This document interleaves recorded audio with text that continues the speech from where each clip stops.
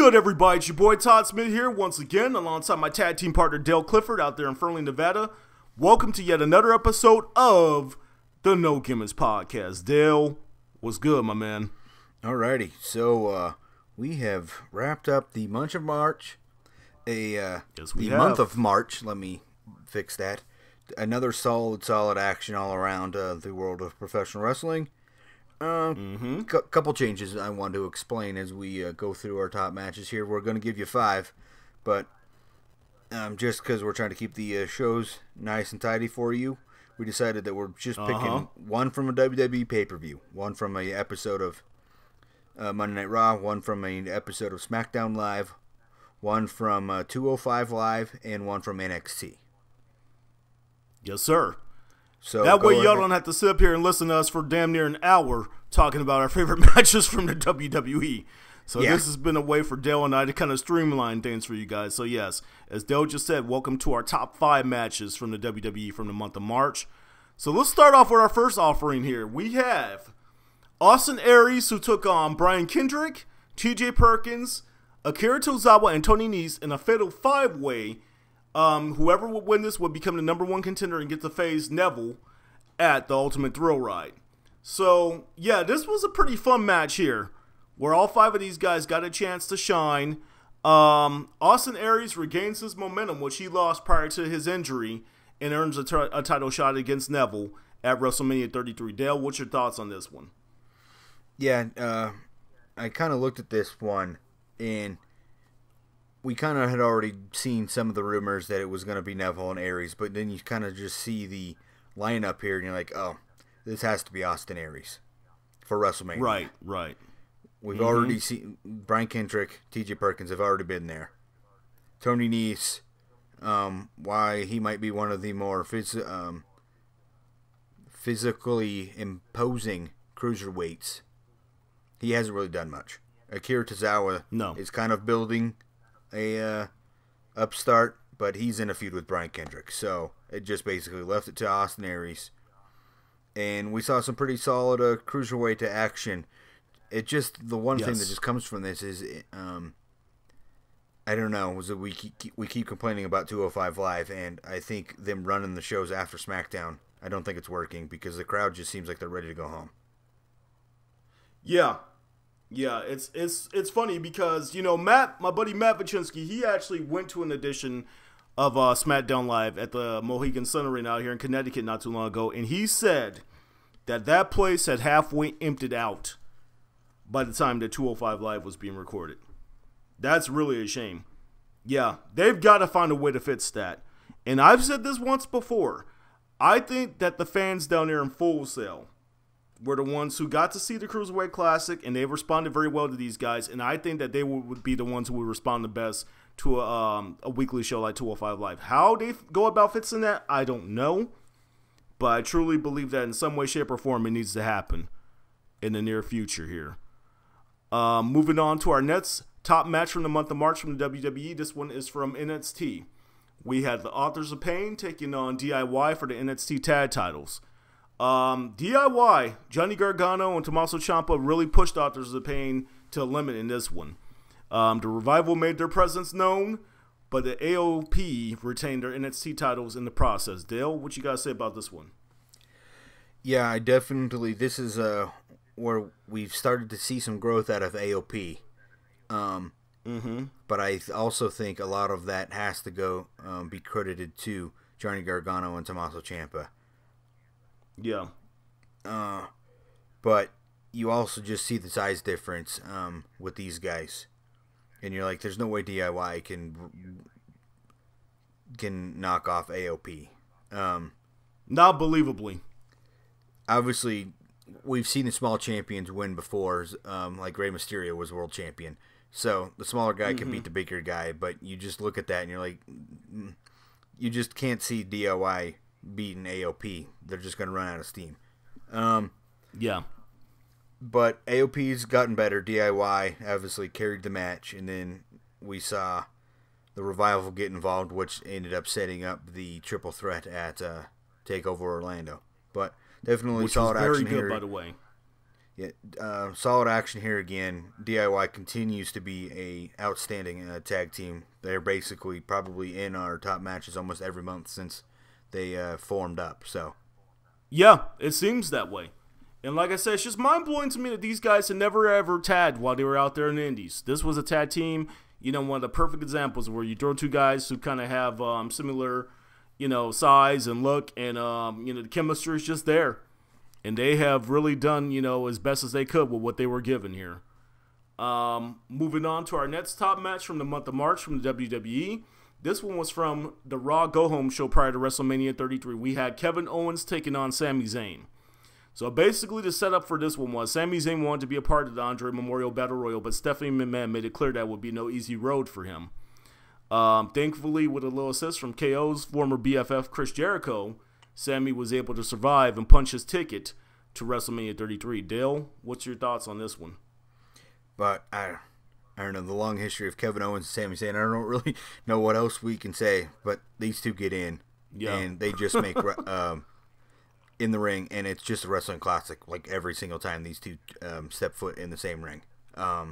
These guys have absolutely fantastic chemistry, which I think in large part dates back to the long history that they've been together all the way back to Ring of Honor when they were putting down classics there too. So they definitely have a comfortability with each other that just absolutely delivers 5 stars every single time. Yep. Another strong offering out of these two. No bit surprised there.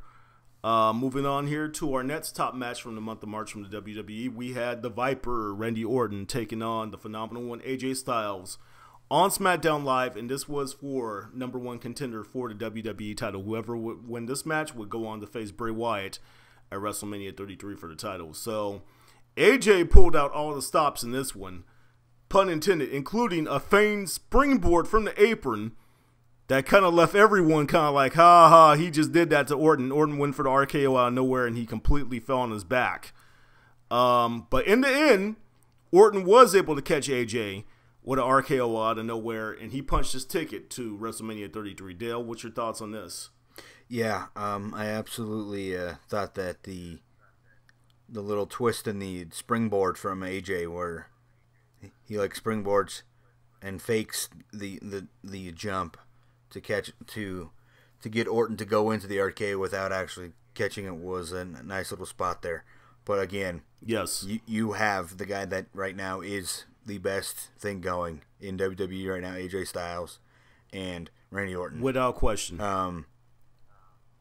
You know why Orton's been there for so long, 12-time world champion, going to be a Hall of Famer. So you put these two together, it's no doubt that it was going to be a, for sure, top match quality, and it lived up to its billing. And then obviously it extended into where we are. Randy Orton's got Bray Wyatt, AJ Styles has Shane McMahon because of the results of this thing. So yeah, and I think between those two matches there, I'm more actually intrigued. You're gonna laugh when I say this, Dale, but I'm more intrigued by the Shane AJ match than the Bray Randy Orton match, because the more and more I think of it, what you said is true. I think this one here between Randy and Bray has to be straight up at WrestleMania. Bray has to prove that he is worthy of winning this title on his own.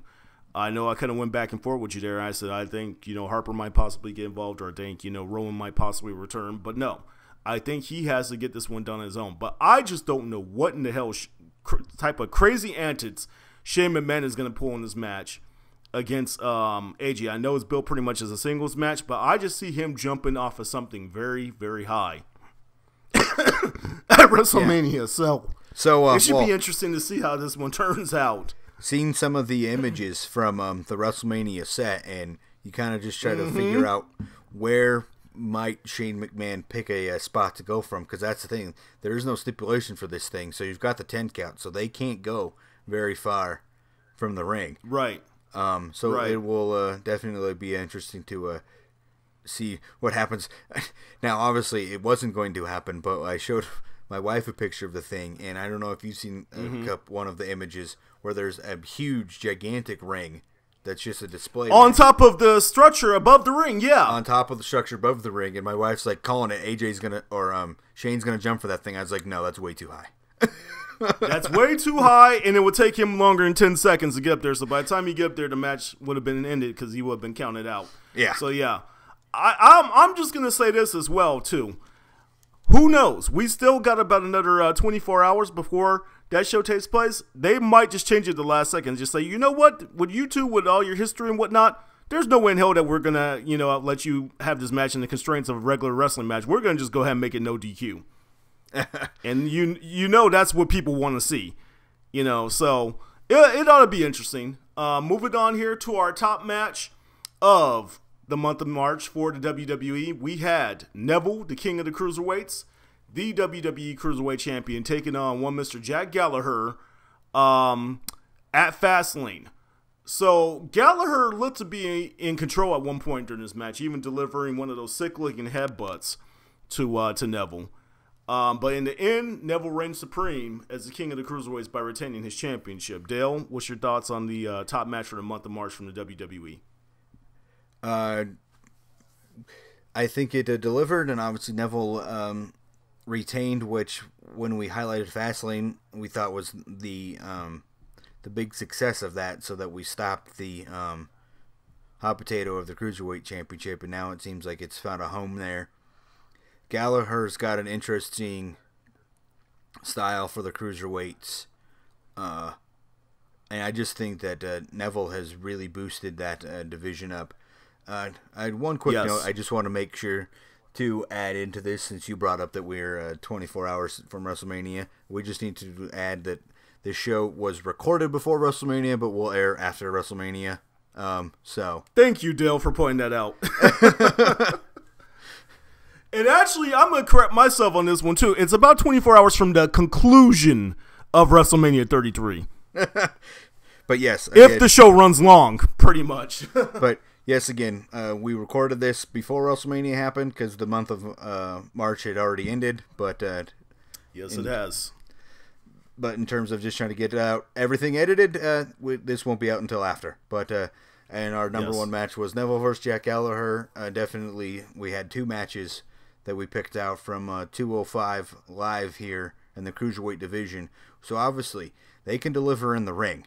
They just got to figure out some way to make the environment of 205 Live better. Yes. We've already tossed out our suggestions to how they could go about improving that. Like I said, because they're adding more talent. The rosters definitely became deeper for 205 Live. There's more Grand Metalik, this guy Akira Tozawa from Japan, who's just flat out amazing. And what Neville asserting himself as the top heel, that in itself really gave them a boost. We can sit here and talk. Go for it, Dale. What's up? I was just going to say is that the big thing, though, that has come from Neville and his heel turn is the shift in moveset. Because he's gotten rid of the Red Arrow and numerous other moves for an array of submissions. Because I also see that he's working on the Rings of Saturn now, too. So, yeah, which I actually like. I did that as a finishing move for him.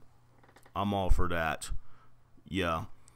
But we can sit here and talk about the top matches of the WWE all night long, but unfortunately we can't. We have to go ahead and bring this episode of No Gimmicks Podcast to an end. So thank you for joining us in this edition of the top matches of the month of March. We are No Gimmicks, No Image, all wrestling all the time. Please subscribe to our official YouTube channel at www.youtube.com/the No Gimmicks Podcast. If you would like to be eligible for our giveaway through Pro Wrestling Tees, please make sure that you subscribe publicly. Check out Craig Perkins' articles on ProWrestling.com. We would like to hear from our viewers, so please leave us some feedback in our comment section. Also, please like us on Facebook and follow us on Twitter at the No Gimmicks PC. Remember, sharing is caring. Feel free to share the links to our episodes with other professional wrestling fans on your social media accounts. That does it for this episode of No Gimmicks Podcast. For my tag team partner Dale Clifford in Fernley, Nevada, this is Todd Smith in Bristol, Connecticut signing off. Until next time around, y'all take care.